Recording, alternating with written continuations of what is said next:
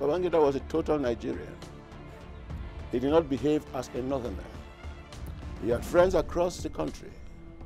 Whether you are from the south or the north, he made friends with everybody. He traveled the country constantly. So no one in any part of the country would imagine that he is being oppressed because of from where he comes from. That did not happen.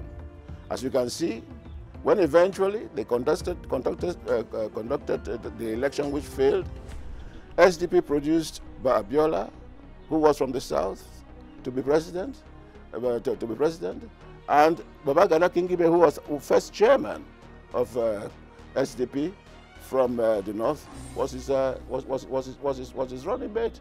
Both of them were Muslims, and it did not matter to anybody.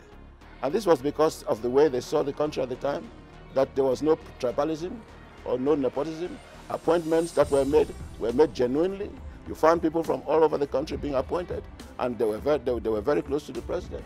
Now some of the people who are in fact multi-millionaires today, Southerners, they were made by Babangida.